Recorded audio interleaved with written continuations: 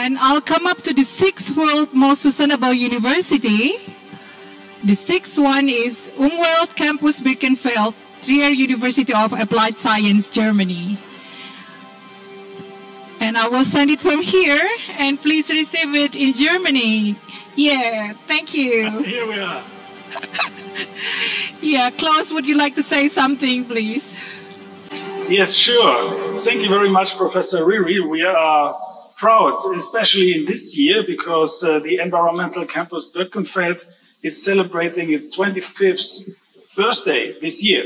And at the end of our anniversary year, you gave us a huge present. Rank number 6 in the GreenMetric-Ranking. The 21st 6th most sustainable university of the world, and still number 1 in Germany, I think, if I look at the results we've seen so far. Many thanks also on behalf of my president, Professor Dr. Dore Schumann. She's not here today because she's got an important meeting, which is caused by the huge flood we've seen this summer in Germany at the river Ahr. And the universities of Rheinland-Pfalz are working together to define strategies to deal with these problems, which are related to our environmental problems, to climate change.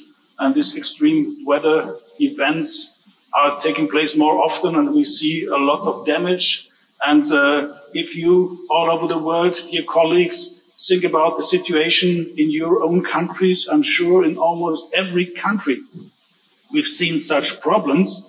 And universities should play an important role to fight against this and to encourage our students to become leaders for the future who will be part of the solution and try to develop new ideas for a better world.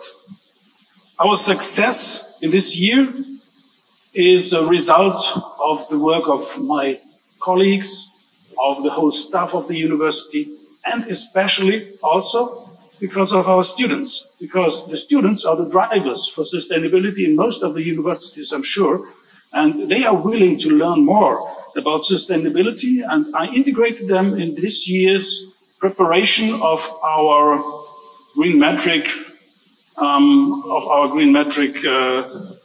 application, and especially students from my master program in environmental business management. They took place and helped me to prepare the huge amount of documents which are necessary to be successful, to become successful in your ranking.